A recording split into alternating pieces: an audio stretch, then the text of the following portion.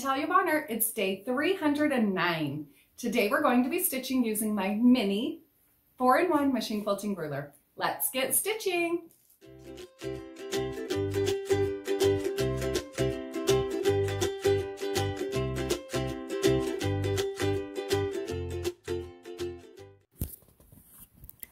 I'll start out by using my blue Mark Be Gone marker and a rotary type ruler. I'm going to find the center on my circle block and mark a horizontal line through the center. Then I'll mark an increment right at the center, and now I'm going to mark a vertical line right through the center of my block.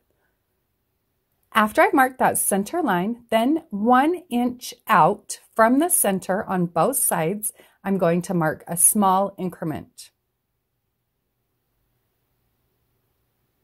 Then I'll adjust my ruler and I'm going to move out on the outside of the block. You'll notice I'm going to mark an increment that's 2 inches out from the center of the block as well.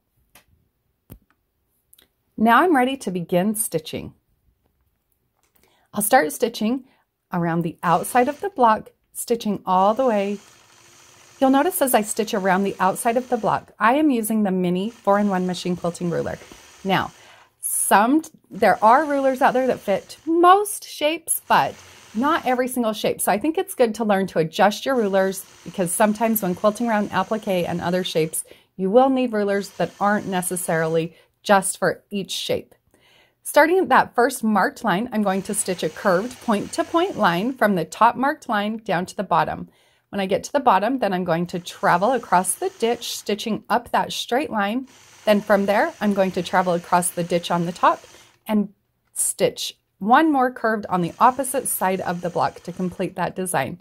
So I actually had to do a tiny bit too much marking on this design, but that's okay.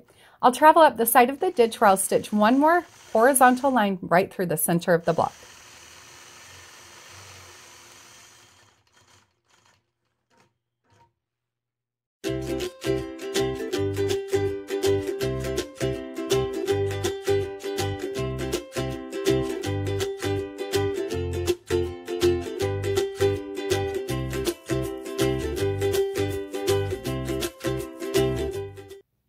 Friends, I hope you enjoyed today's block and found a little bit of inspiration with my machine quilting. Now just remember, you can pick up the panel, the rulers, the thread, all of the notions that I'm using in this video today over on my website, peaceandquilt.com. And don't forget to share your progress pictures over on Instagram using the hashtag Let's Stitch with Natalia.